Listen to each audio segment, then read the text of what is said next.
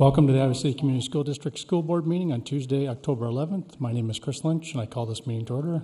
I'd like to thank those in the audience and those on TV for taking an interest in our district business. I'd like to start tonight by introducing those at the table with me tonight. To my right is Superintendent Steve Merles, then Directors Lori Rowland, Phil Hemingway, Brian Kirschling, Tasha Deloche, Paul Rosler, Chris Liebig, and Recording Secretary Kim Colvin. The public is reminded if they wish to speak, they need to complete a speaker form found at the table in the lobby and turn it in. During community comments, persons may speak to the board about topics relevant to the district. All community comment directed at non-agenda and agenda items shall take place at the beginning of the meeting during the community comment section of the agenda. And our first item on the agenda tonight is our student representatives. Do we have West High? West? City High?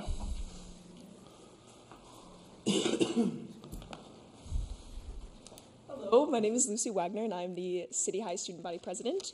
First on the list, we were very excited to have Mr. Merle coming to our Student Senate meeting tomorrow, so I hope you have a good time. We're looking forward to you coming. Second of all, the homecoming dance was this past weekend, and it was a huge hit. We had a record number of tickets sold of 1,025 tickets. Our homecoming theme was swamp theme, so we're kind of hoping that that might have been the pushing factor for a lot of people to buy tickets. But we want to have a huge thank you to everyone who helped out with our homecoming parade. It was very nice. A special thank you to the Corvette Club of Iowa City to let the homecoming candidates ride in their cars. They were very nice. And James McMillan and Lucy McGehee ended up winning our King and Queen, so that's very exciting. Lucy McGehee is normally here with me. She's the vice president. This year, we did this last year for the first time, but this year we are also having a Sadie Hawkins dance. It's called the Snowball, and we are hoping that this year some proceeds of the ticket sales will be donated to Habitat for Humanity, which is a nonprofit organization which builds houses for those in need. This year, City High is presenting To Kill a Mockingbird. It will be on October 21st to October 23rd. On October 21st and 22nd, it will be presented at 7:30, and October 23rd, it'll be at 2 o'clock. We hope that you guys can make it, because I've heard that it's amazing, and I know that our lead role of Atticus is spectacular, so very excited for that. City High is extremely excited about our sophomore, Evan Hansen. I don't know if you guys have heard about him, but he was the student who helped a student from Washington High School in Iowa cross the finish line at a JV cross-country meet. So today when I was talking to Mr. Bacon in the office, he actually got a call from a representative from the Ellen Show, they're hoping to bring Evan onto the show. So Mr. Bacon was doing a little dance, and at first he was like, oh, they called because of my great dancing, but they called for Evan. So we're very excited about that. It's been getting a lot of coverage, so he's an outstanding student. This year, our girls' cross country is ranked 3rd in the state, and our boys' football is 4th in the state, so that's very exciting.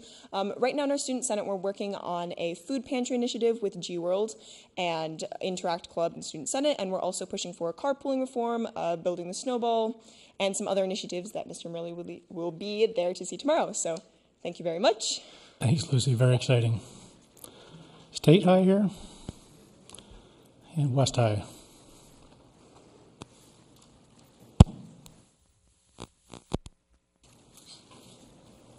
Sorry, I'm a little late. My name is Michael Mugnelli, and I go to West High. West tragically lost sophomore Peyton Hayes 2 weeks ago following a heart surgery at the University of Iowa Hospitals and Clinics. Peyton was an extremely friendly and spirited student who was always willing to talk about superheroes and his love for them.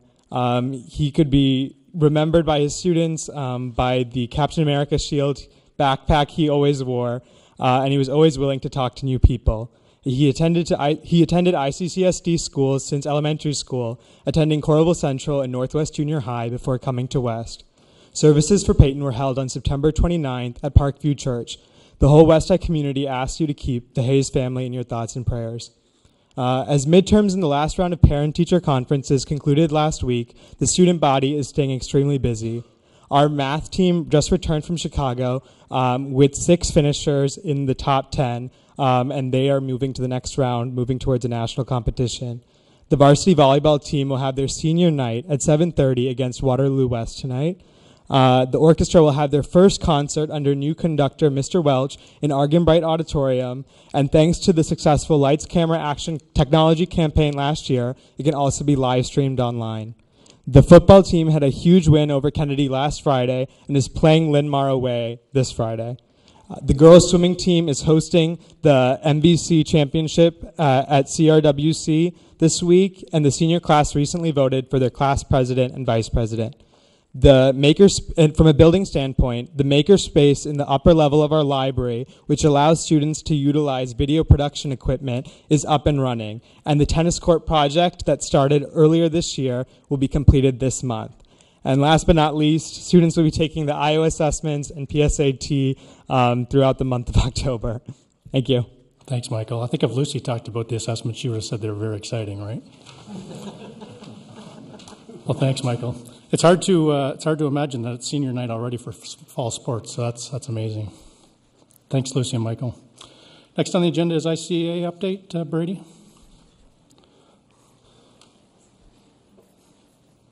President Lynch, Superintendent Murley, directors. Michael, who had to leave for another activity, was remiss in saying that he was the person elected to be the student body, or the senior class president for West High, so nice congratulations to him. October 7th was a PD day, a professional development day for our district, and it's something that we'd worked quite a bit on, and I'd like to just talk a little bit about that. We did something in the afternoon called Ed Camp, and I think one of our positions always organizationally is that if you let teachers and administrators free to really control their own learning, that amazing things are going to happen. And I would say that on that afternoon, we definitely saw that going on. There's always things in all of our jobs that we have to do, but when we are able to sort of set our own learning agendas, it's really exciting. So what an Ed Camp is you go and we had 4 sites. We had Garner Elementary, Alexander Elementary, Northwest Junior High, and Southeast Junior High. We had teachers and administrators from K-12 at all 4 of the sites. And when you go, you basically stand up and say, I'd really like to talk about this issue. And we had facilitators, and you create an agenda for the afternoon, and that's how the afternoon is driven. It's all participant-driven. It's very organic. I was at Northwest. We had an amazing roundtable discussion on race and equity. Laura Cottrell, the principal at Northwest, stood up and said, I'd love to create a safe space for us to be able to talk about race and equity issues, and she filled the library. We had a student panel that was phenomenal. We did Google Classroom. We talked about how to discuss election 2016 in your classrooms. We talked about Remind, which is a program that helps you communicate with parents and ELL students and families. So really tremendous afternoon. At Northwest, that was a facility that I was at, we had a taco truck. This has been my moment to brag. We had tacos. Don Diego was there. And my wife, Jenny Saylor, and Christian Onasset and Rachel Arnone helped do silk screening of T-shirts. And so I brought sort of a T-shirt to show off. This idea all sort of came about. Mitch Gross, the other president of ICEA, and Amy and Matt and I sat down for lunch one day and talked through this afternoon and what we could do that would be exciting. So just to say thanks to them, I brought each of them a T-shirt from our site. So it's really fantastic. I hope we can use that sort of as a model for future professional learning in the district. Thanks. Thanks, Brady.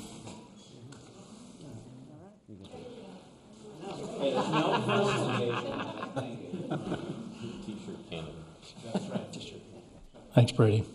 Next item on the agenda is community comment. Thank you for your interest in the Iowa City Community School District and for your willingness to share your comments. You're reminded to give your name, address, and the topic you wish to speak. During community comments, a person may speak to the board about topics relevant to the district. All community comments shall take place now and shall be limited to 4 minutes per speaker.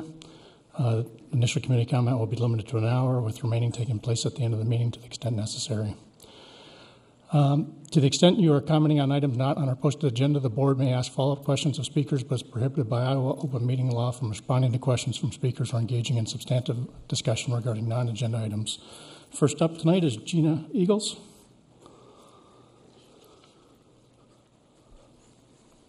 Good evening, board. First, I want to let you know I read a little bit about you. I'm impressed with all of your background, and thanks for serving.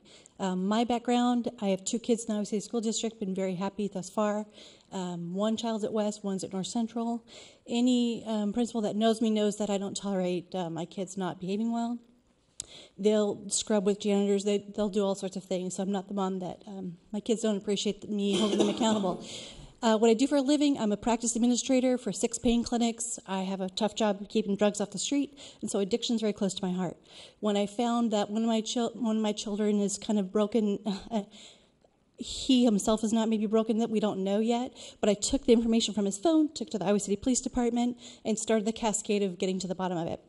I will always hold my child accountable, as we should all hold our kids accountable, especially at this age, before they get to the age where I have to deal with them in addiction. Took him to the police department, and here's where I need your assistance. What they told me was concerning because they said that Iowa City School District is the only school district in Johnson County that doesn't have a K-9 unit and does not have a resource officer. So obviously I was concerned, and I inquired some more, and I spoke with Officer Cook. I also took it to the principal. I went went several levels, and I see the problem. So I'm going to this level and asking for your guidance on this. They told me that it's because they felt that there was a slant that they were not allowed to support the schools district with any sort of drug support because there's racial profiling, which I don't think belongs in a discussion of crime. I don't think that crime is a race. I don't think crime is a color. My son is Native American and Swedish. For all I know, he's the biggest drug pen at West. I don't know. I don't know because I can't get to the bottom of it. I'm doing everything I can, though, to help him and go to the principal and work through all those things. Some kids rise to the higher level expectation. Some kids would like to just sneak through. And so I have one of each. I will hold him accountable, but I need to know from you guys, what is the policy with not having, why are you different than any other school district within Johnson County? Is that true, first of all? Because the police department says it's true. That's my first question. Sorry, it's a tough one. Now, due to Iowa open meetings laws, we can't answer the question or have substantive discussion, but we can certainly reply via email or. How do I go about, so just through emails? I mean, I don't want to corner anybody. I just want to support you. I have meetings with physicians all the time about opioid abuse, addiction, how to keep the drugs out of the school kids' hands, how to keep them out of patients' hands. It's what I do for a living. I've been doing it for 5 years, so I'm very adamant about addiction and getting them corrected at a younger age. Go ahead. A quick email to us and copy Superintendent Murley, and we can if you email board@iowacitysschools.org, board@iowacitysschools.org, that will reach all of us. Okay. And if you carbon copy Superintendent Murley, that will reach him as well. Okay. And that's where I'll get my answer, so I could go from there? Perfect. Yeah, we're just prohibited from okay. engaging in substantive. I understand. I just needed I needed to know my facts before I keep Absolutely. pushing. All right, thank you. Excuse me. Thank you, Gina. Yeah. Got it. I find that interesting. Thanks, Gina. That's it for community comment tonight. Next item on the agenda is business consent agenda. Entertain a motion. I move that we approve the consent agenda items as presented. Second.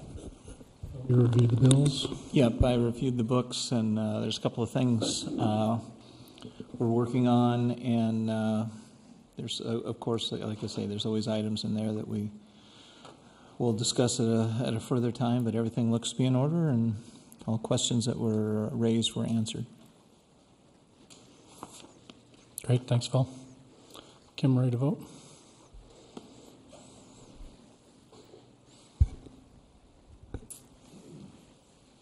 Online voting is open.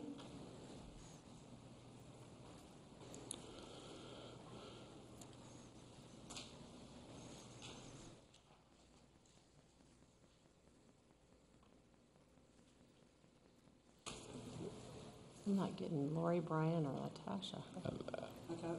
I'm getting a kind of a strange vote. Six only. It just says B6. Approve only B6. I'd like to approve all of the B items. I'm going to close it.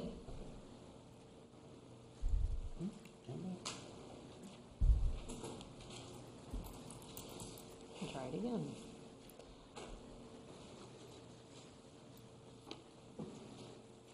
Online voting is open.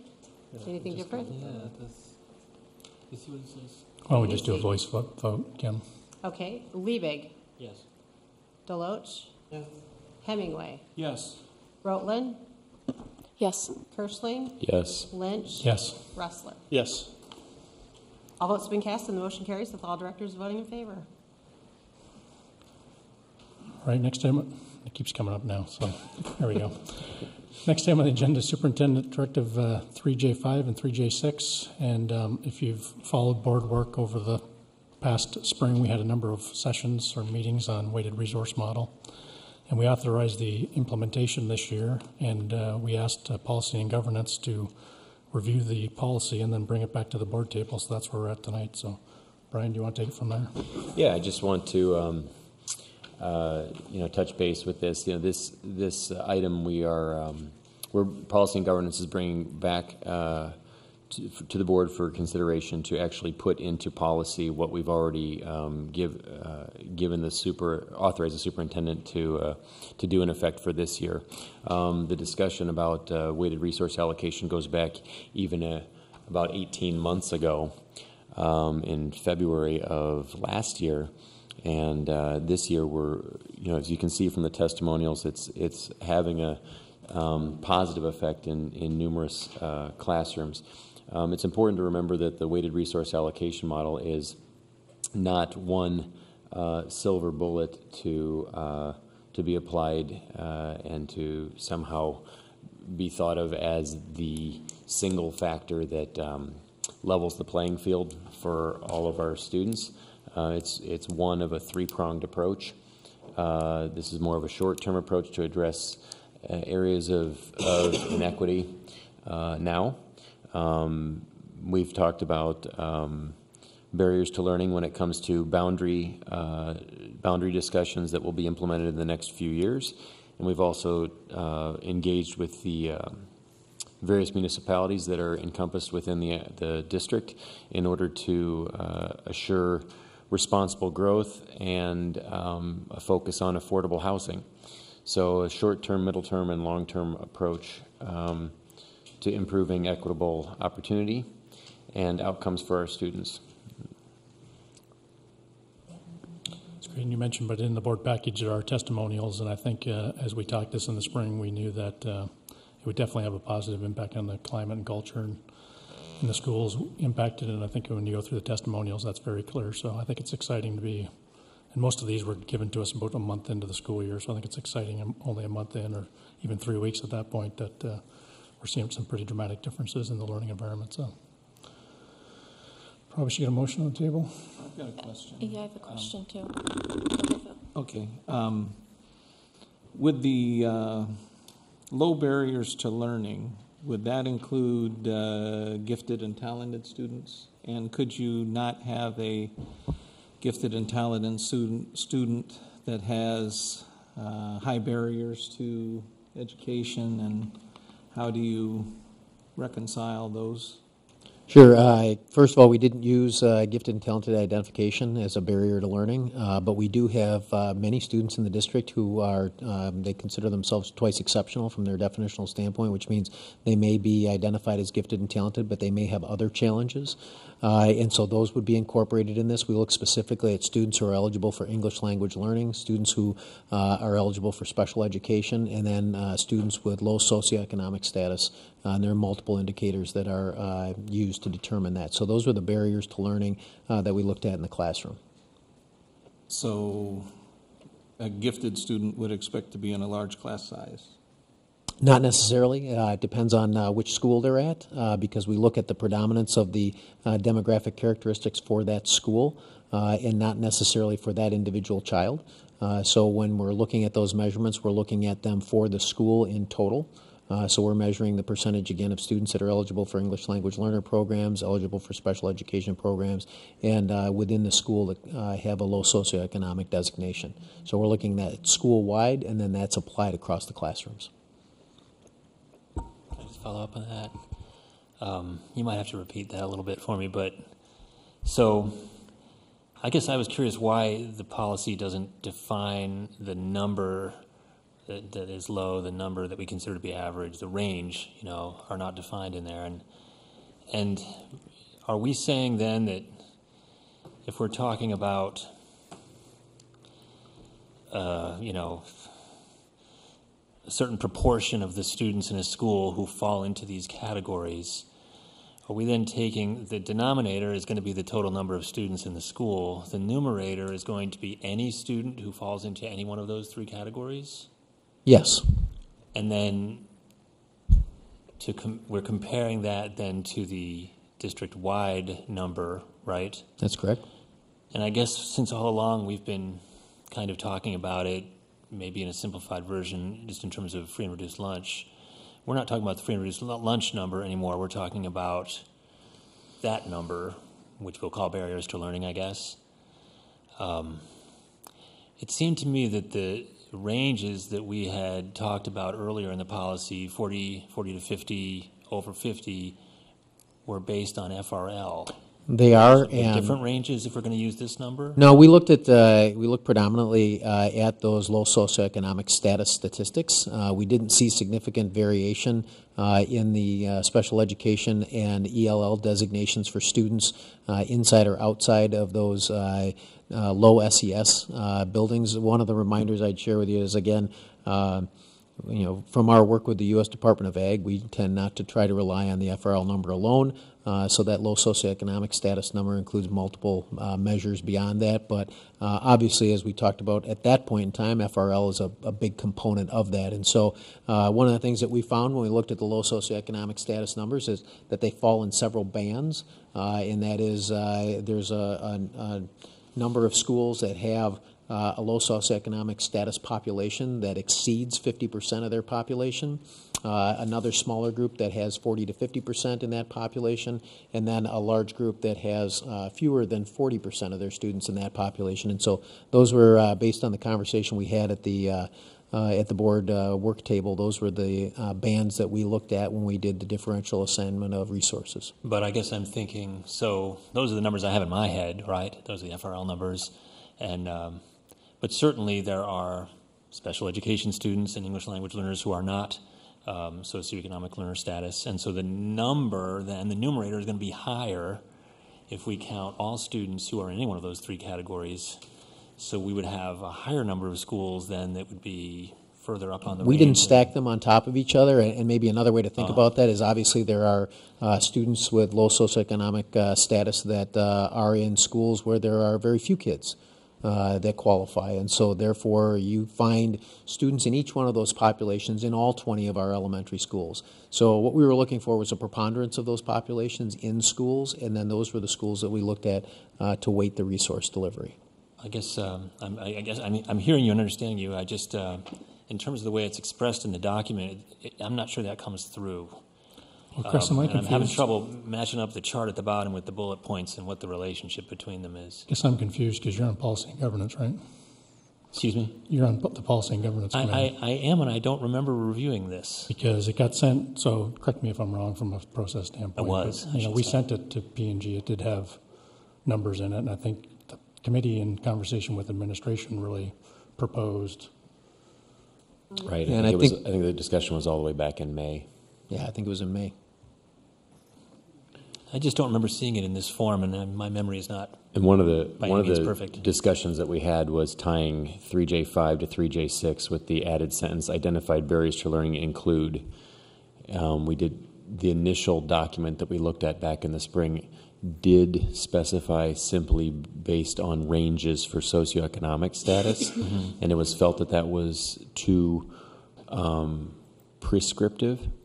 And we wanted to, since we have identified the three barriers as in accordance with the Department of Ed guidance, to be English language learner status, socioeconomic status, and special education learner status, that we wanted all those to be incorporated in 3J6. So by tying 3J5 to 3J6, the chart, rather than saying, range near the mean of just one of those barriers, or lower than one of those barriers, or higher than one of those barriers, would just say low barriers to learning, average barriers to learning, and high barriers to learning, which would allow the district administration to look at each building on a case-by-case basis, and then decide how resources would be allocated based on the makeup of that individual building. At least that's my understanding of how we're looking at this right now.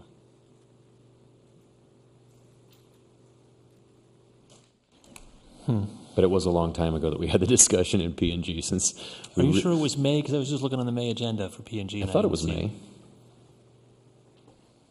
Was it before that? Was it April? I'll check.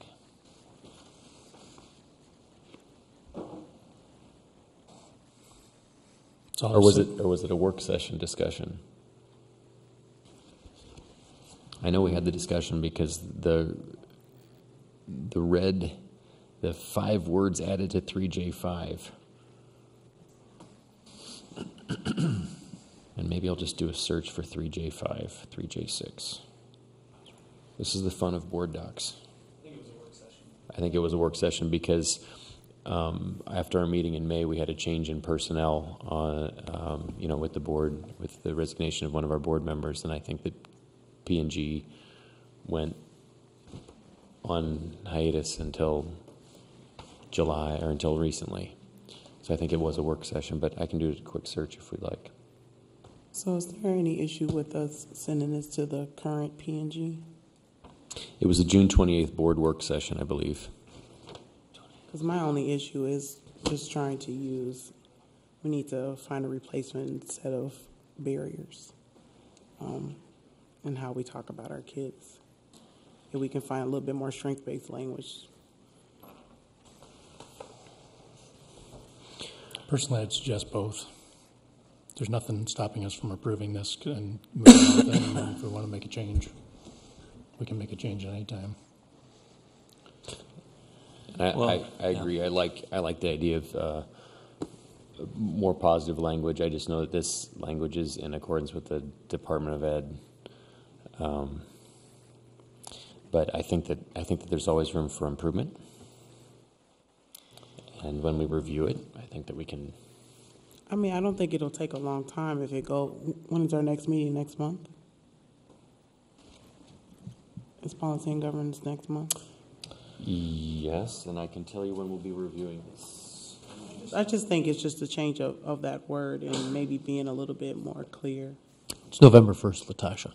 Yeah, that's what I was Yep. So, I mean, and then we have our meeting right after. This is like a couple-second thing. I'd rather just do it right the first time and just move on than approving it and then come back and changing it. It just makes sense to just get it up to date with the current people that are currently on there, clean it up, bring it back, vote on it, and move on. Because we're generating a lot of discussion about something that should have been, so moved kind of thing. So if we feel like it needs to be taken back, if other board members would like to make suggestions about changes to this, since it's fresh, that we just go ahead and have people submit that to Brian, who's over that P&G, and then we bring it up at that meeting, and then we clean it up and bring it back to vote on it. And just FYI, just part of our routine policy review, superintendent directions, the 3J5 and J6 are actually coming up next year, so I don't disagree that if we have the wording right now, it'll be less to do in the future, or if we do it now as presented, it'll be cleaned up within 12 months. So I just figure we just do it right and get it done. I mean, sometimes we do that whole, we're going to approve it and then we're going to go back and fix it. Let's just fix it first and be done and move on. Like that idea, and I have a few other things you could talk about if you were going to do that sort of review. I just figure send it. It's going to, at some point, we have to trust our board members on that committee to get it done. What suggestions that we can take, that we clean it up, we put it in there, we bring it back to the board table, we vote, and we move on, versus keep spinning. Because right now, we're just going to keep spinning on this because this word here or not being clear enough. And we want to make sure that it's clear to the public as well as the superintendent about how to proceed with this. And Steve, since you have direction from the board earlier this year about implementing weighted resource allocation, is there any type of a pressing need to have it codified in policy? No, there's not. We definitely have time to get it done right, and we've been talking about opportunities opposed to barriers in recent work sessions, and so this would give us an opportunity to put some parallelism in with the language. Great. My sense is that everybody is happy with what is happening. I don't want to speak for everybody, but it seems like there's consensus that what we've seen so far from the directive we gave has been a good step in the right direction. But I agree that we could take a look at that language. I'm still sort of thinking, it makes a difference whether you're in the average barriers or the high barriers category, and I'd feel a little more comfortable if the percentage numbers were still in there of one kind or another, so that we could tell people this is why you are in this category and not in that category. I guess the other thing that I wondered about was, and I still I like the way we're doing it. It seems like we started with K6. I'm a little unclear about how we're going to do this in the secondary level, and to me, it's not as perfect a match there. even if we don't have any schools in the high barriers to learning category or even in the middle category, that doesn't mean that we wouldn't want to somehow apply some weighted resource allocation within the schools toward the students who might need it more. Similarly, if a school is in the category where they would get additional resources under this, we would want to make sure those resources were directed toward the students in that school who needed them, as opposed to just lowering the class sizes of whatever classes sort of stick their heads up. So the secondary part still seems to me to raise some questions. What I wanted to comment on is when we saw this policy at the work session, it had numbers attached, and the numbers were free and reduced lunch. So my own particular opinion would be that if we're going to use free and reduced lunch, then I know we can't call it that, but let's not call it something else if it's not really that. If we're going to call it English language learner special ed and socioeconomic status, then I think we need to show that we're actually using those two other pieces of it. And then along with that, I felt better when it defined what was low and average and high. And I'm looking at Phil's computer because mine shut down for some reason. But and I guess my thought would be, even if, because I know these things change over time, so I understand where you maybe wouldn't want to put a hard and fast number in, but one thing you could do is you could define what average is, and you could say 5 points below district average and 5 points above district average, and everybody else is high or low, or something to that effect, so that this is a policy that can be sustainable without having to be rewritten, but everybody knows what low, average, and high means. Just a thought. I'd just like to be clear that we can't, because FRL might have been used in a memo, we can't use free and reduced lunch. We can use the phrase and the distinction of, or we can use the wording socioeconomic status as identified in the district database. We have to be very careful in accordance with the Department of Ag. We might even go so far as to look at other metrics like Title I eligibility and things like that as our process. So yeah, and I hear what you're saying in terms of legality, but I also think it's not quite transparent to say you're going to use these other indicators, and then when we actually look at it, all we're actually looking at is socioeconomic status, which is what we looked at this past spring.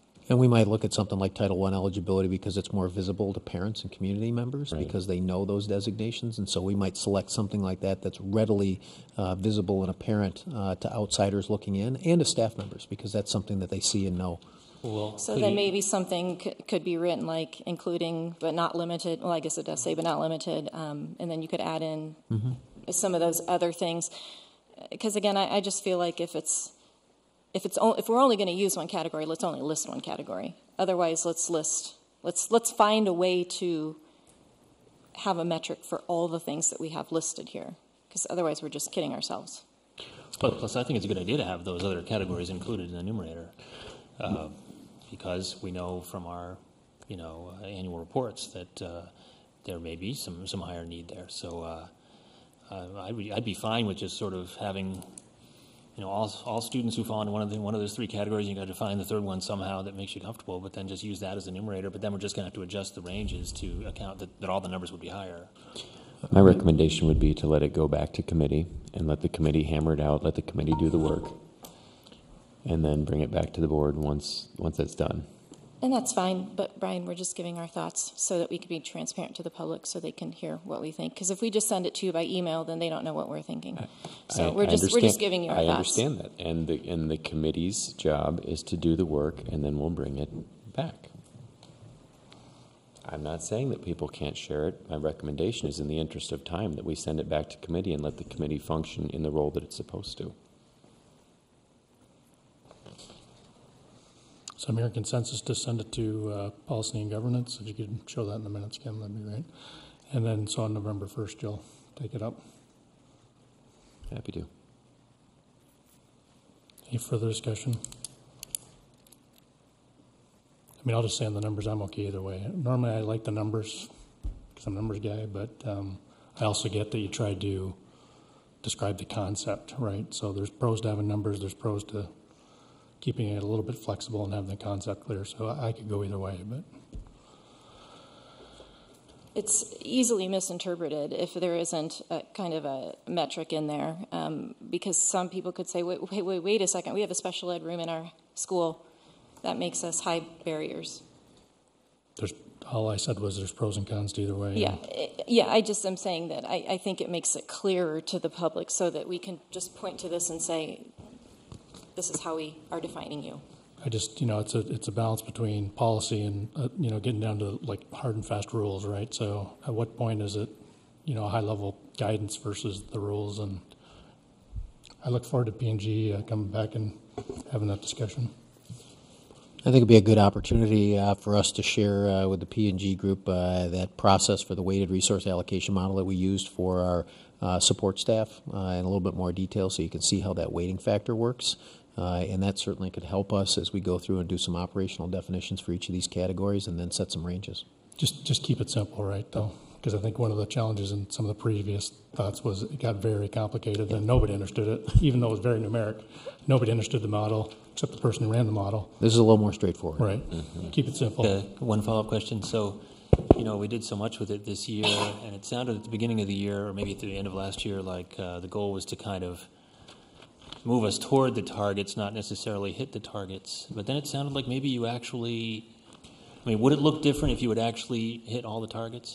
Sure it would have, because we ran into some major space constraints. Alexander's a great example. We were able to enclose the open spaces at the end of the hallway and add some portables outside the building, which gave us 4 extra classrooms. But we actually could have used more space there. We just simply didn't have enough room. So there were a few schools, Kirkwood comes to mind, where we had the space and were able to hit our mark, get to where we wanted to go. But we struggled in others. Lucas is going through renovations, and there just simply wasn't enough space, even with the 6-plex and a 10-plex out there, to add additional staff. So we didn't hit our mark there. We worked as hard as we could to try to do that, given the space constraints we had. So the flip side, though, is that if the space had been there, you would have assigned more teachers there, and we would have had fewer teachers somewhere else. We might have. One of the things that we did this year, and we're very fortunate, especially to be a growing district, is we grew the pie. So we added more teachers to the elementary level, and our issue then became how to distribute those. So it wasn't so much that other schools had fewer staff than they would have normally. It's that where we added staff was based on the model. I think, though, that it would be helpful before we sort of incorporate it into a permanent policy just to see what things would look like if we did strictly comply with it. And I just want to say thank you to Matt and Amy and Steve for your work that you did. I've heard great things, as we see from the testimonials, and I've heard that as well from the teachers. And I know you've probably gotten some negative feedback too, but I hear great things about it. People are very happy, parents and teachers, principals.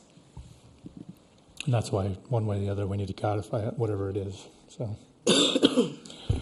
all right, any further discussion? Very good. Moving on, next item on the agenda is Director Liaison Reports, and as our new practice, the reports are in the packet, and you can read them if interested. Next item on operational work is the Real Estate Exchange Agreement, which I think we're going to move to the next agenda, so we're going to skip that one. Next item on the agenda is the Certified Annual Reports. Leslie?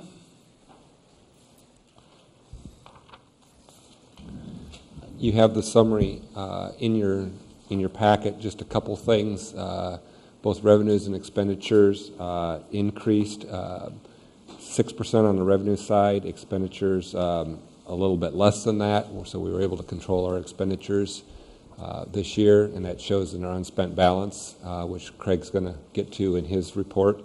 A lot of that increase, both on the revenue and expenditure side, are related to the TLC grant, which the district received for the first time, of approximately $4.1 million for the 2015-16 year. So other than that, those are probably the two significant takeaways other than holding our special ed deficit virtually unchanged from the prior year. And no action is required, so is there any questions for Leslie? I mean, thanks. The summary was very clear, and thanks for doing what we've asked to provide an executive summary versus going through all the details when we've seen it. So, the discussion on that one. Next item on the agenda is a financial health report. Craig? We just want to thank Leslie on that last agenda item. He puts a lot of work into that report. I mean, it's a real data dump from our general fund into the departments and compliance reporting and all that. And you're under the pressure and time pressure, and there's always edits that don't work out. And he hangs right in there with it. And I do appreciate that very much. He's very conscientious in doing that. So thank you. I'm here to share some good news tonight, and this is fun when you can talk about your finances and know that they're improving. So I'm not going to bore you a whole lot with facts and figures tonight, but I want to point out a few important things. First of all, our financial condition did improve in fiscal year 16. From me to you, thank you for your continued vigilance and helping us to balance a budget. Thank you to Superintendent Murley for his extraordinary support in managing our budget. It does take, it requires that you always be vigilant.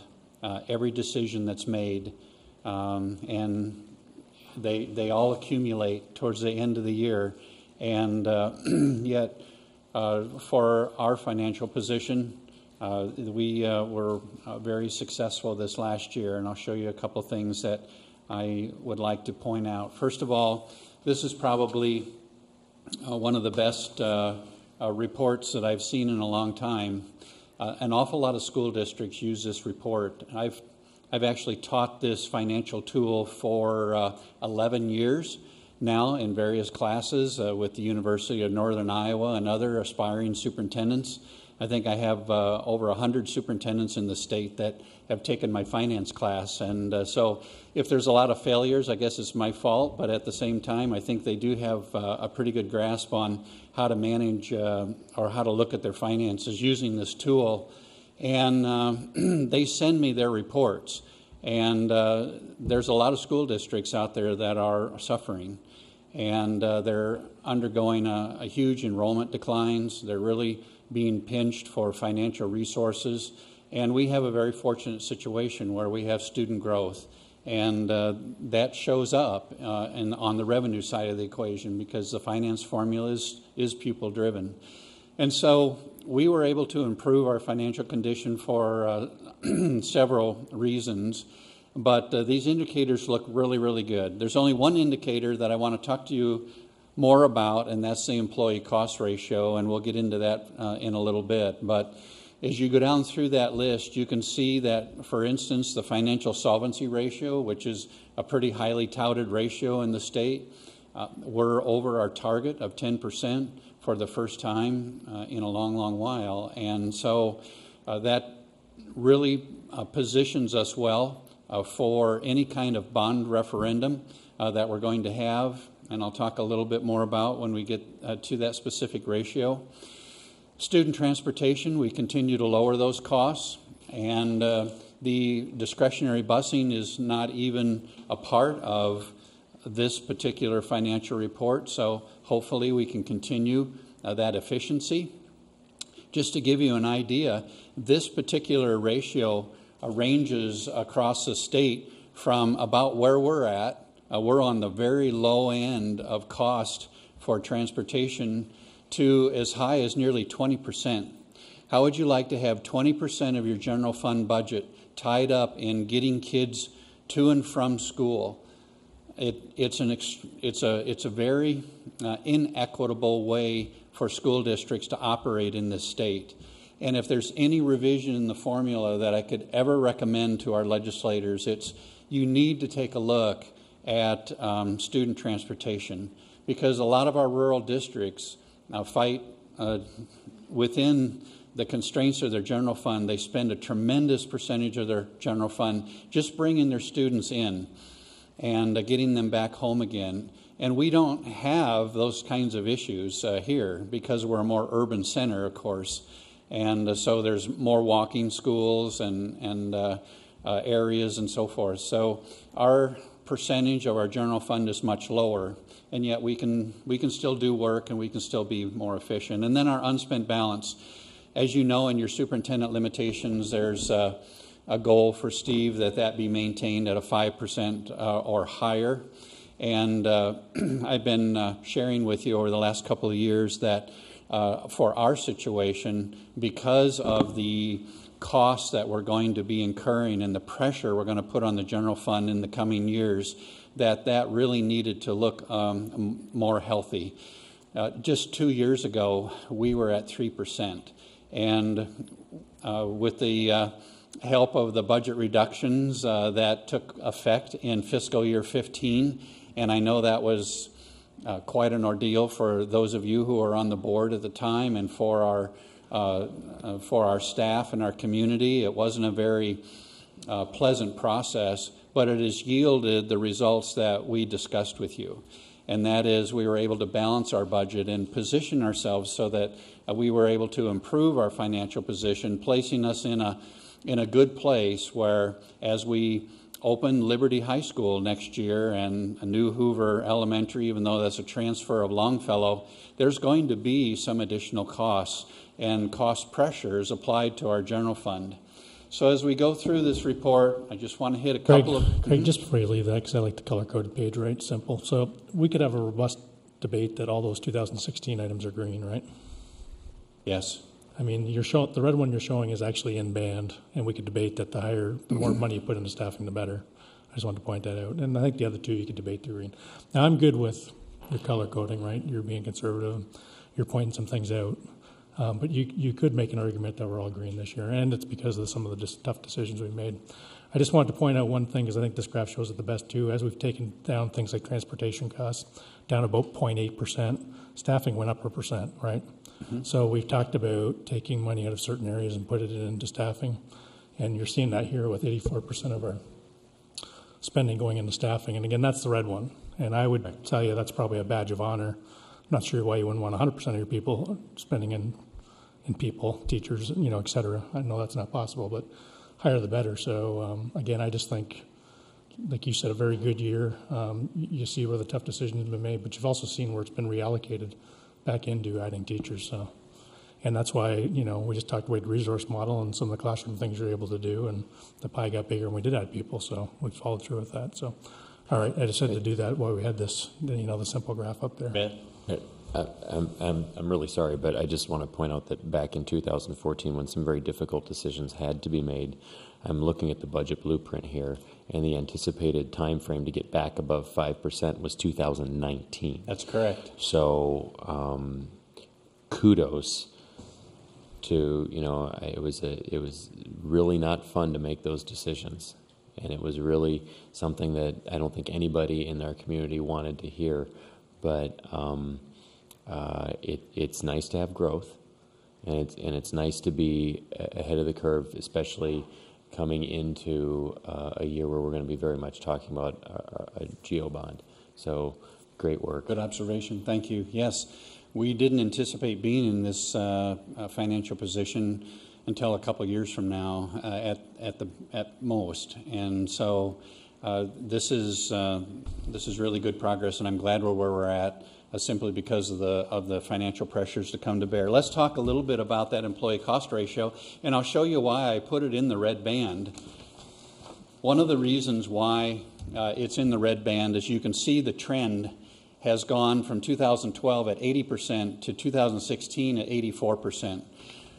We're spending more and more percentage of our general fund budget on people. Now, we are a people business, right? We're very employee. That's what we do. We use people to deliver the educational program.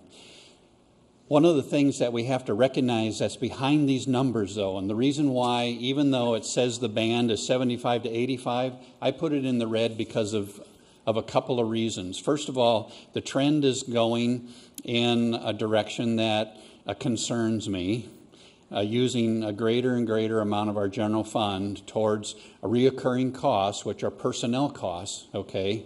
And the second reason is because you don't employ bus drivers. And this model actually was developed for a K-12 system where bus drivers were a part of the employee base that went into this cost ratio. We actually use that as a purchase service. So that's outside of this cost ratio. If you were to factor in bus drivers and the cost of our transportation, we'd be at 87 to 88%. That's huge when it comes to the percentage of our budget that's being spent in personnel costs. Now, 75% of that 87% is in the form of teacher compensation, all right? So if anyone asks you, where does the money go in your school system, you can safely and honestly say that the vast majority of it is directed towards the classroom. And that's exactly right. That's where we spend our money. We spend it in the classroom.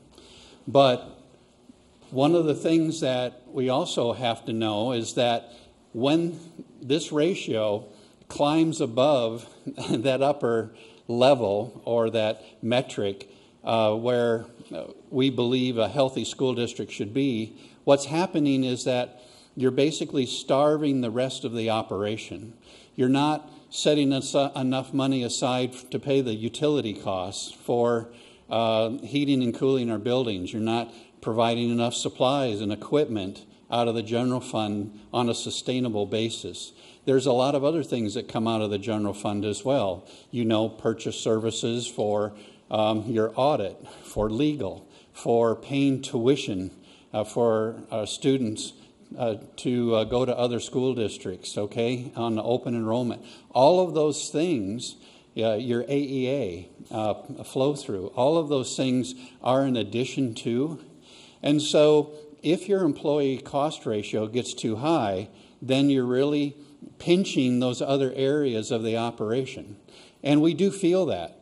Right now, we're buying almost all of our technology exclusively out of save dollars. If we didn't have save dollars, we wouldn't be buying technology because we don't have the general fund money to do that.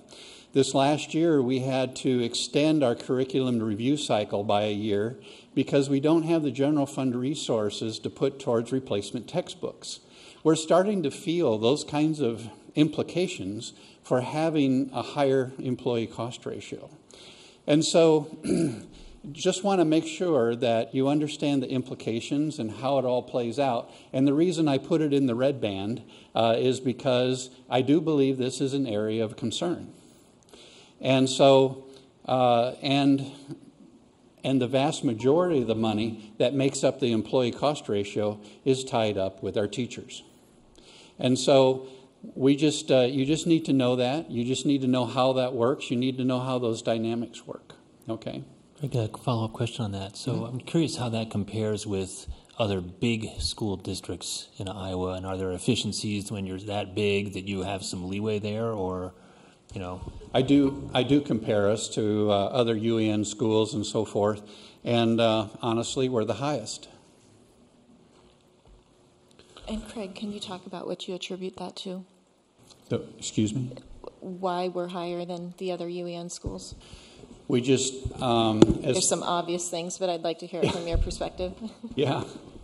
Well, you know, there's probably a lot of things that are factored in there, but urban districts attend. Honestly, if you look at a Des Moines or a Davenport, what you'll see is you'll have teachers that are more assigned in specialty areas of support, such as Title I programming, for instance, and those types of supports around the classroom where you have a lot more teachers involved in those kinds of things for your student body to support and to help the student body, whereas you don't have those types of services and supports in a more rural district or a very much smaller school district or a less urban school district. So that's one of the factors. But Craig, Pay is always a factor. Sure. So I was going to say two things. I mean, I think we've done a lot of work to be efficient in other areas. So Right. we're definitely, when we look at other districts too, we are more efficient in other areas. But yeah, so on pay, we have high expectations for our people. We do. Our teachers, everybody else. But we also pay amongst the best. That's correct. So, I mean, that'd be number one, is our pay scale is above the rest. But I think that's, with high expectations, I think that's been a good deal for us. So let's just be transparent with that. And we've told our association and others who have asked too is that, we do pay well here, and as a result, maybe our class size isn't as small as some other school districts because of those higher expectations and those higher and that higher pay, and so it all works itself through the system. And I would assume that our teachers, maybe this isn't fair to assume, have higher degrees than some of the, on average, or do our teachers have higher degrees than some of the other UEN I've checked districts? into that, actually, and our teachers do have a lot of advanced degrees, but it's not remarkably different than other UEN districts, where you get up to about 50% of your population with advanced degrees, and we're kind of hanging right in there around that mark. So, about seniority? Actually, similar. We're really Yes. not that much. Okay. So, Craig, I think this is your opportunity to rewrite the model. Craig Hansel, 2017, new model for the whole state. I think it's a tremendous opportunity for you. There's an opportunity there. I'm smiling. Yeah. But no, I think there is. I think there is. Because, some of these models are old, and perhaps they need to be revisited too. So, Craig, one question. You mentioned that we purchased some of our supplies or goods through the Save Dollar. So if that penny sales tax, that's another reason for that to try and get that passed, correct? Well, under the revenue purpose statement, we're allowed to purchase technology and technology equipment components under that, but we're not allowed to use any of that for wages or salary. Right, but if that goes away, then that goes away. It goes away. So that comes out of the general fund. That's correct. That's the only place you would have to go for those, right? Or you could use some PEPAL dollars, and PEPAL dollars would be available. Well, we use that right now for a lot of building maintenance and life cycle issues that we're addressing that have strong needs as well. Okay, real quickly, just finish up here. The financial solvency ratio. Stop it. There we go. Give everybody motion sickness.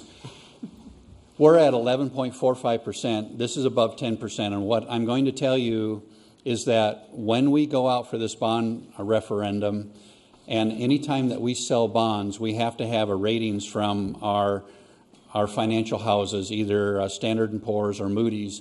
And what they look at is this particular ratio.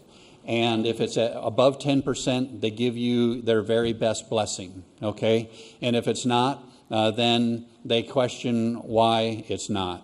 And so I think with these numbers where they're at, we have positioned ourselves to be the very best candidate to get the very best bond rating we possibly can. Now, we do have a AAA bond rating, which is the best in the state. There's only one school that has that. We have that. But it's also, and even though it's based on our financial condition, it's also based on the financial condition of our municipalities. And because we have a university in town, they play into that, and businesses play into that as well. And so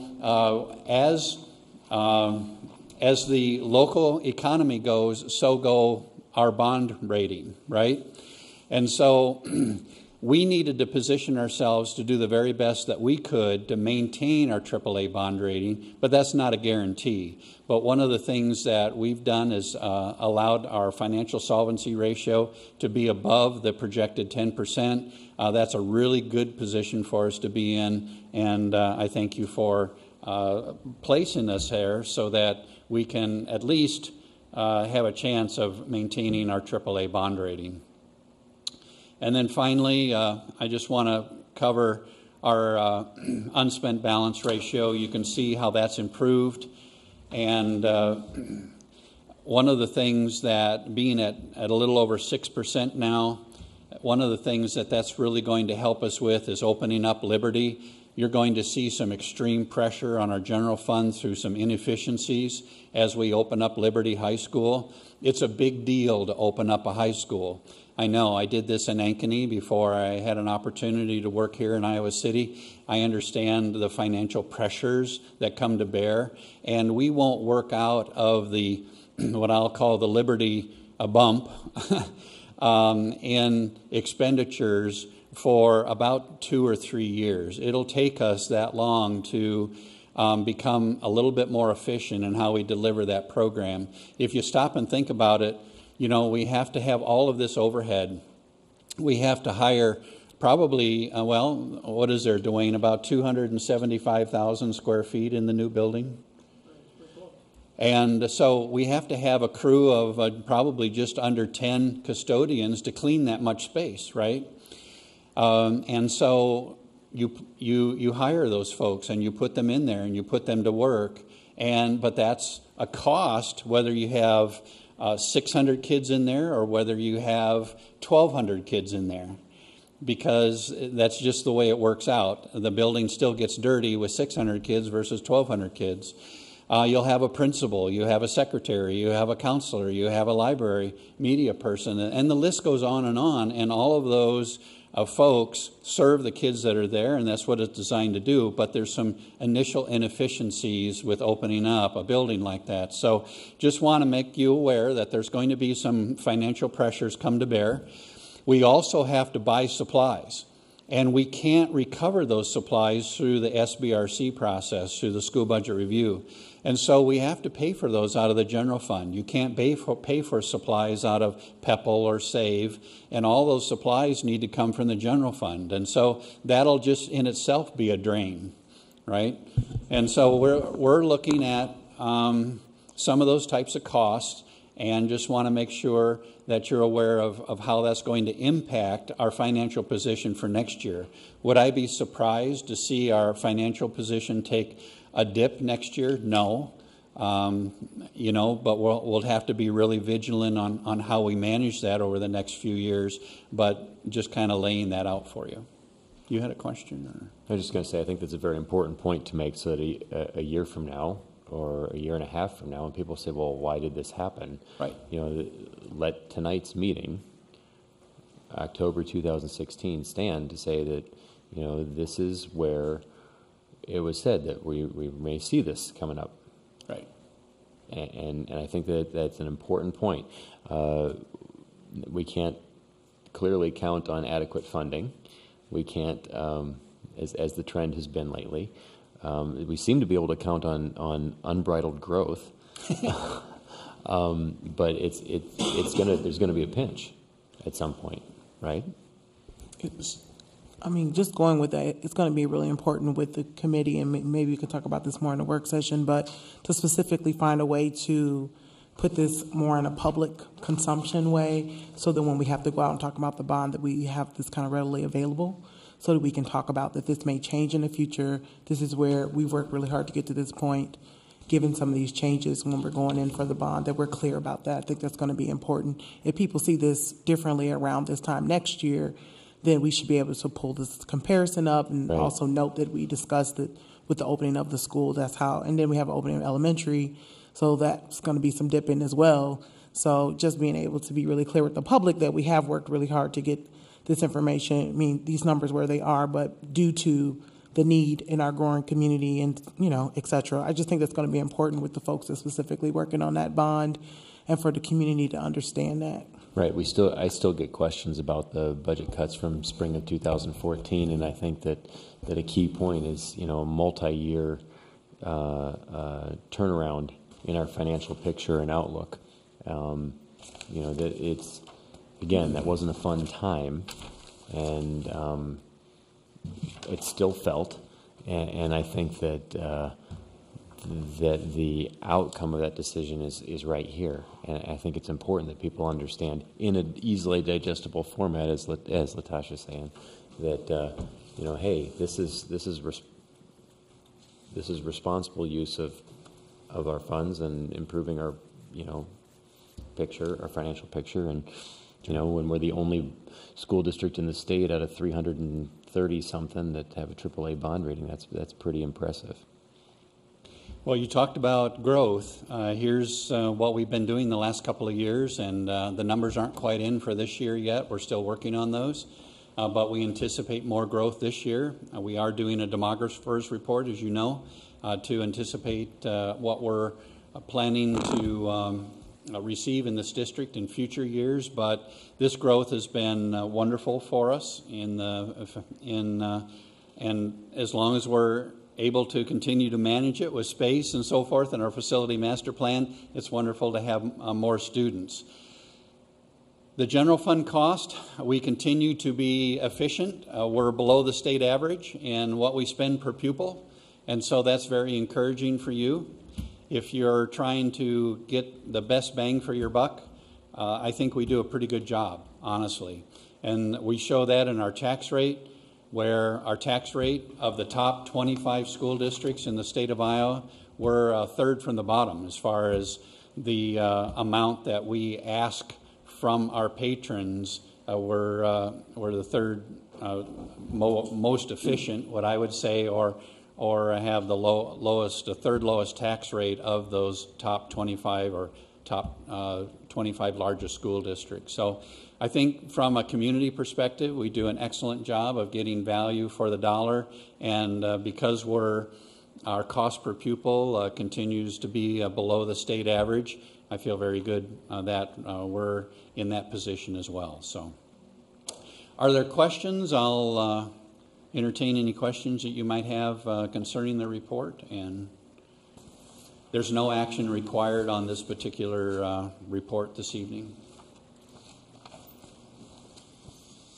No, Craig, thanks for keeping it simple. And as you said earlier, this is a model that's been well used across all of Iowa, and it really does make it easy to understand when you've got the key concepts that you've helped simplify for us. So thank you. You're welcome. Next item on the agenda tonight is transportation update. And Steve, I think we'd hoped Joan was here, so. We did hope she was here. She's been out sick for the last couple of days, so Craig and I are going to pinch hit for her. She was not able to get her final report completed, but I've got the draft here, so I'd like to share the highlights with you. So I'm going to do my best to channel Joan here, and I'll try to answer questions as they come up. I might have to take notes and get those back to her and get some feedback for you. So in her report, I asked her to, because I know this is a public consumption document, and so one of the things that I asked her to do was to provide an overview of the charge of the committee, which she did. Just to remind people who are listening that the board in the fall of 2015 requested that a transportation committee be formed, and that they look at district-wide transportation systems for families with socioeconomic barriers. We hadn't changed the language yet at that time, Latasha, so they were still talking about barriers. And the committee, which was comprised of different district staff and community partners, adopted a goal, and that goal was to increase access to education for elementary students who have transportation barriers. They took quite a few actions. I won't go through all of those. Many of you will remember the issues we went through with a transition from discretionary busing.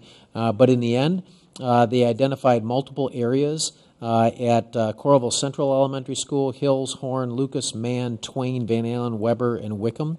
And a total of 478 students were identified as needing that type of transportation, and that was provided. What they've been doing since then, they have an elementary transportation committee and a secondary transportation committee. They both already met once this fall. In the elementary transportation committee, they met on September 21st. They received updates on a new bus that was added for Boston Way for Kirkwood Elementary School. They looked at the busing process for Alexander Elementary School. They talked about the progress of getting students on existing routes at Lucas and Horn. They had a conversation about those schools that lost discretionary busing. And then they looked at other areas of need. Some of the things that she mentioned in here, they celebrated the fact that students in Boston Way area now have transportation to school. The student family advocate there noted that they've already seen a significant difference with attendance and tardies. Individual students had about 20 tardies last year. So far they've had 0. So I think that is an anecdotal and excellent validation of the suppositions that went into this work. Students at Horn have been able to access pay-to-ride transportation.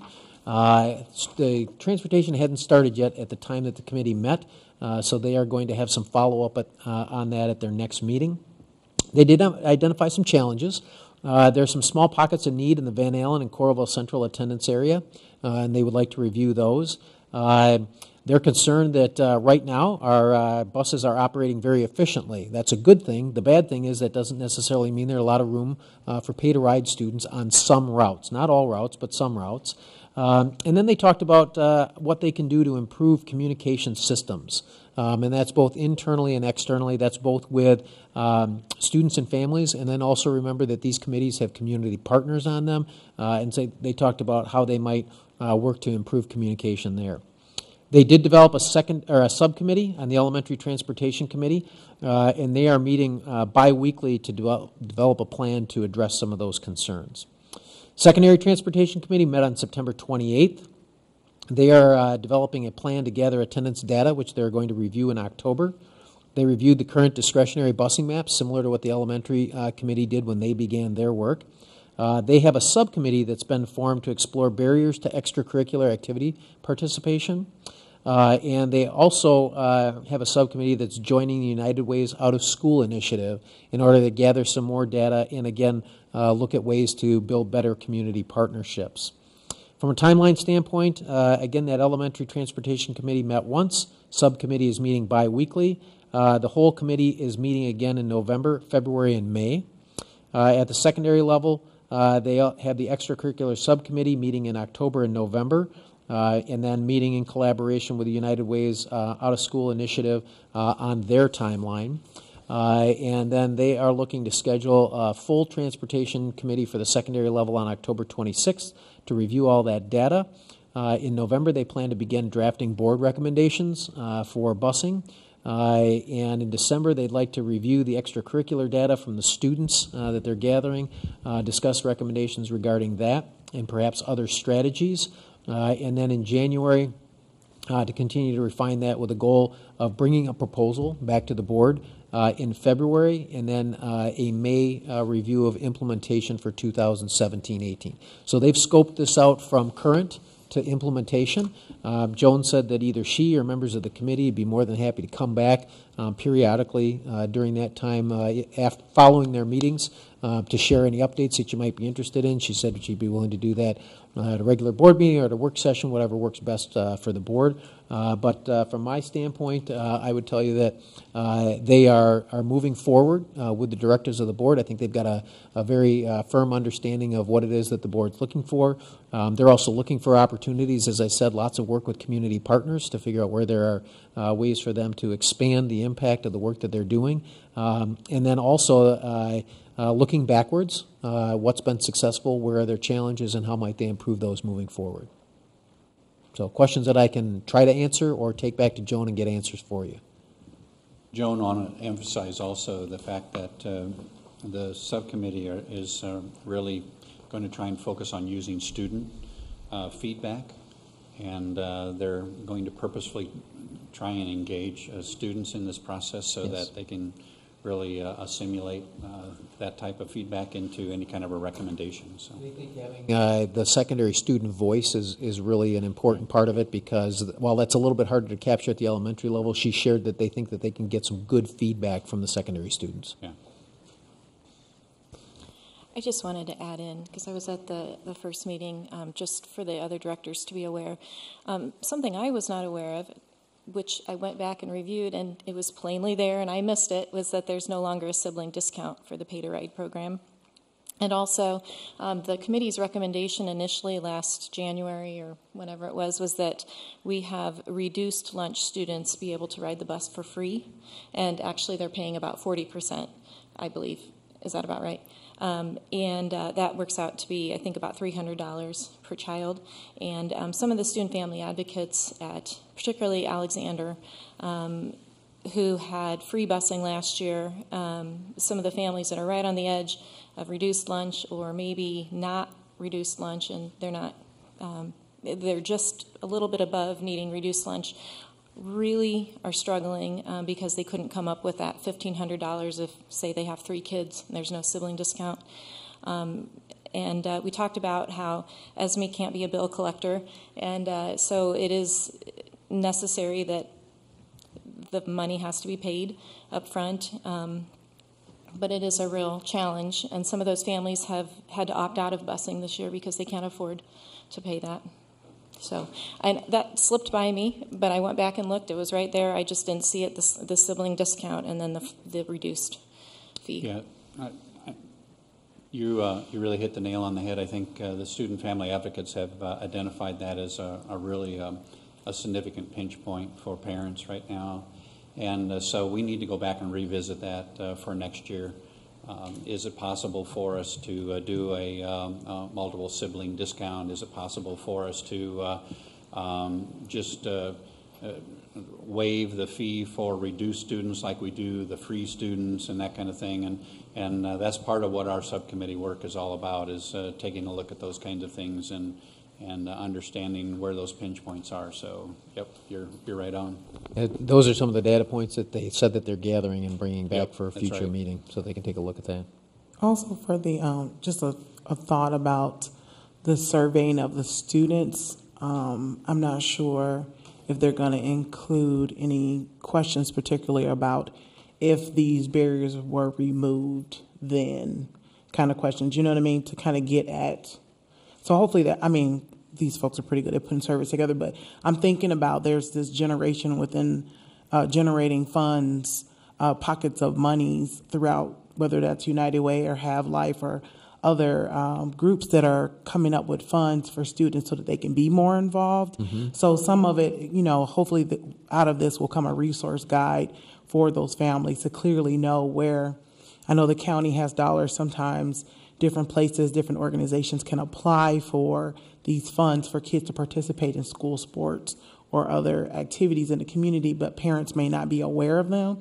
So families are opting of not participating at all. So I don't know how that flows and which committee, subcommittee, but hoping that there's some kind of resource guide or something that can come out of that to help families. Yeah, I think those two go hand in hand, and I think from her notes, that looks like one of the main reasons that they reached out to the United Way and that after-school initiative, so that they can figure out where they may not have to duplicate efforts and reinvent the wheel, because the United Way is already working on that. Yeah, and maybe how we can be a better partner even in getting that information out to families so that they know that it's out there, because even from a social service perspective, you know, we're talking to the families that we know, but we don't have access to the entire district, where a lot of that funding could be available to a lot more kids. So however we can beef up our participation in that as well could be very helpful in trying to address some of these transportation issues and getting our kids more involved. And I think they're actually planning on going right to the kids as opposed to surveying them. I think I used that term, but I think I meant that in terms of it's the in-person dialogue. They're planning on running focus groups with kids. So groups. We're into it. Okay. Steve, a couple of questions about public transit. Has there been any discussion in the committee with the City of Coralville, City of North Liberty, as they expand their public transportation to add routes that run by or close to the new high school, not to service necessarily students getting there, but more so to service the area? I know that I've had some back and forth with the city attorney in Coralville. Also looked at the Metropolitan Planning Organization of Johnson County, their passenger transportation plan. And one of their long-term goals was to extend bus routes to residential areas outside of the urbanized areas, which, as that city of Coralville grows housing out there, that would be outside of the urban area, but also have a building which would have 100 employees that would work there. Another thing that that the city of Coralville has told us is basically that, or told not us, but me, and you received the letter as well, that the time that they would be the most riders are also the time that school starts and ends. They also talked about the route that goes from Coralville to North Liberty and how they couldn't change that without Coralville or North Liberty's blessing. So is there any conversation on that end as to how we could make something like that Very work? preliminary right now. We've had really good luck working with the city of Iowa City because their routes are either close enough to or when they create new routes, they can do it in such a way that they serve that tripper route role, which is approved by the federal government, without jeopardizing the aid that they get to support public transportation. So we've been very efficient that way, and it's worked very well for us. And for our kids that live on those routes, that's a huge benefit for them. Our initial discussions, and I think that the letter that you're referring to is in line with that, our initial discussions with Coralville and North Liberty they've been positively disposed to the idea of looking at that, but have talked about their transportation systems perhaps not being as mature, as extensive as Iowa City, and so it makes it a little bit more difficult for them to put those routes into place when they look at trying to cash flow the additional routes in the system. But we continue to have dialogue with them about that. I would imagine it's a when question, not an if, but how long, that I couldn't answer for you. Okay. I just would hope that maybe we continue to push, especially the city of Coralville, towards having a route out that way. Service their own community members, the people that live there, to be able to get to places they need to, and put money towards that. And I know they're looking at it. They've done some of that route analysis already. They're having a difficult time figuring out how to cash flow it right now. So we continue to work with them on that. Like you say, it could be F2, because the only thing I'll add is, access to public transportation is key to support affordable housing too. Mm-hmm. Right, so these things become self-fulfilling prophecies. If you don't offer the service, then it's hard to balance communities and have affordable housing. So I think you're right. It's a question of if, and then what's the catalyst for the change. But all right, Steve, I think the process sounds exactly like what we asked for, and the Transportation Committee last year by far exceeded expectations. So, of course, that's what we'll expect this year. But it sounds like you're off to a great start. Yeah, we'll definitely keep you up to speed on it as we get to some of those benchmark dates following those committee meetings. If there's some important information that we think we ought to get in front of the board, we'll probably reach out and let you know that we'd like to come to the board. And if you haven't heard from Joan and the committee, definitely ask, and I will work with them so that we can make sure that we get them back in front of you in a timely manner. Well, I think sooner than later in a work session. Right? I mean, sure. We'll need to look at November schedule, but I think sooner the better, and for a work session would be my 2 cents. All right, thank you very much. Next item on the agenda is Appendix 9. Dwayne? Thank you. We have 6 projects this evening with 8 approval requests.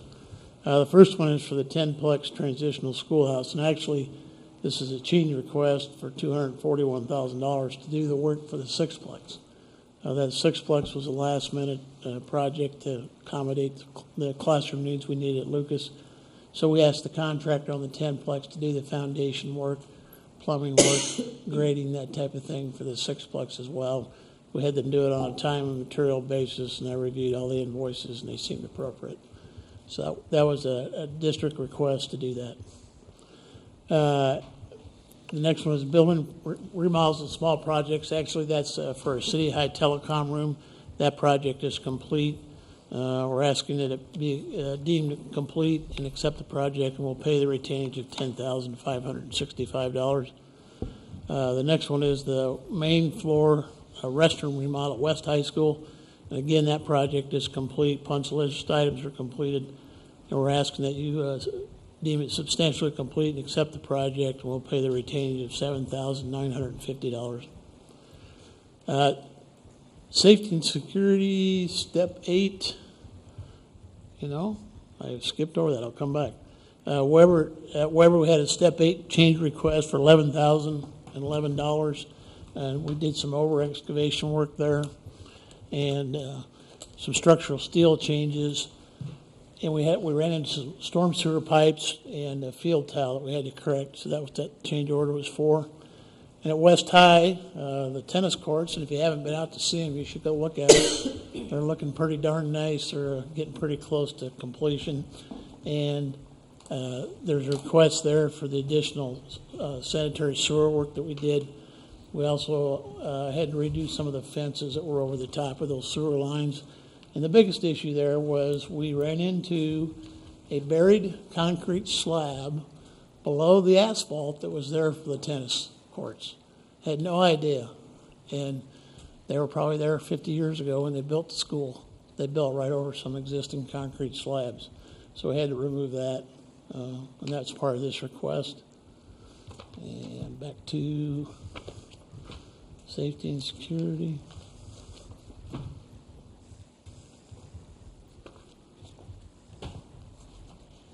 oh, here it is.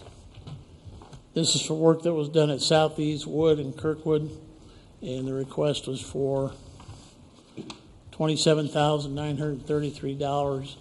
And we made a number of hardware changes. We also changed the intercom system, and we added some fire alarm work that wasn't in the original plan. So that I'd answer any questions you might have. Entertain a motion. I move that we approve the Appendix 9 items as presented. Second. Further discussion? Kim, ready to vote?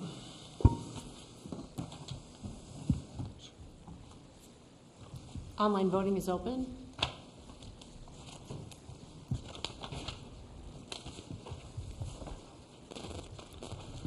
All votes have been cast and the motion carries with all directors voting in favor. Right, on to agenda setting. Just first, as we get into the 25th, one administrative comment for November 8th. Of course, November 8th is a presidential election night, and there's a lot going on that night, and there's been a recommendation we do a very minimal meeting that night, so we'll talk that more on the 25th, but it would be just basically district consent and any operational stuff that had to be done.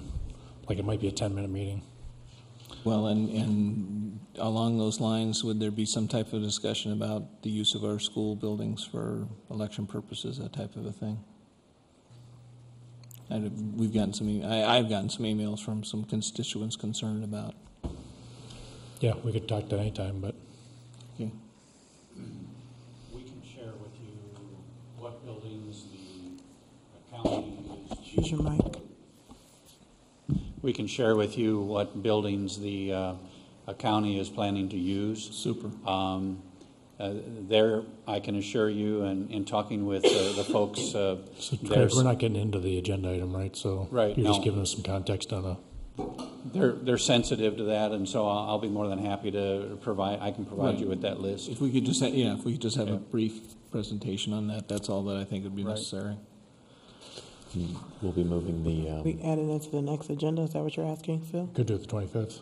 I think it makes more sense to do it early. Do it on the 25th, so then that way it'd be before the election and people will know. Be informed about it. Also, and I don't know Can where. we? I don't mean to interrupt, Phil, but is it possible, Steve, to roll that through on our social media and somehow letting people know those are sites? We actually, what we've done is there's a release that's out on under the news section right now. We've also placed that on each school that serves as a polling site so that they can see that, so that they know that that's going to impact their school. So there's the general notification to everybody that they can see on the front page, and then each of the schools that is a polling site, it's posted right at the top of their news page so they can see that. I was just wondering if we could pass the link from the county on our social media. Oh, the day of, a day before, so people know. We can definitely do that. Okay. Just going back to what Phil was reiterating that. Sorry, Phil, go ahead. No, that's all right. And I don't know if this is the type of a thing we put on board agenda or we go to a committee first, but I think we need to have a discussion on for the best words that I can come up with, a fraternization policy. Somewhat what was referred to in the Gazette, or I should say the Register, about the relationship between staff and the potential for Title IX or conflicts of interest with staff in a supervisory role, having relations with a subordinate, that type of a thing. I talked with Botchway, and he was telling me the district doesn't have a policy concerning that. And I think a discussion on that, along with something including sexual assaults, that type of a thing, reporting. Are we making sure that we're doing all our Title IX training and that? I think that'd be a great start at a work session. Sure, Even right. before it goes to committee, I think we should frame it up. Okay, yeah. A little bit more detail, but I know with my discussions with Botchway, it was something he wanted to bring forward to, and there are schools that have policies in place that we can use as models and examples. In the U of I think we need to make sure that we're informing the public and that we're doing our due diligence. Sounds Chris, good. I'm wondering a little bit about the lack of a work session 2 weeks from now. If we're not going to have a work session 2 weeks from now, we're not going to have a work session on Election Day. That kind of puts us 6 weeks out before we have another work session. We've got an awful lot on our plate. We can plan one for the 25th. What's that? We can plan one for the 25th. I wonder if maybe we should, just to make sure we can get some stuff done. So October 25th, if we did that, I'm going to add those. would be transportation, if it's ready. Fraternization. You want to put voting on there? Well, I put voting on the next board. Okay. Yeah. Okay. Board agenda. Probably the Talking bond. work session agenda now? Yeah, on the Okay. 25th. Well, I do think maybe we should just have sort of standing items on there for Yeah, bond and bond, facilities master Facilities plan. master plan. Yeah. We'll put those in every one. So the work session right now would be transport, fraternization. We'll figure out whether that's the right title or not. Sure. Bond, facilities master plan. And anything left over after tonight, I guess, right? Relationships, maybe. Do we want to put the sexual assault stuff on there? Yeah, that's under the fraternization. We'll decide if that's two topics. Yeah, or that one. might be 2 topics. Just We could list that as 2 topics.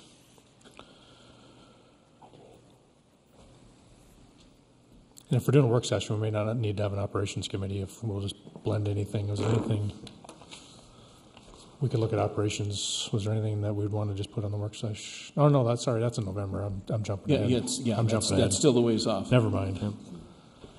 I've got some things to put on there, but I think that can Yeah, keep. never mind. I got it ahead of myself. Sorry, the real estate exchange agreement is on the. Yeah, is being moved land could be on the next agenda if it's ready. Okay.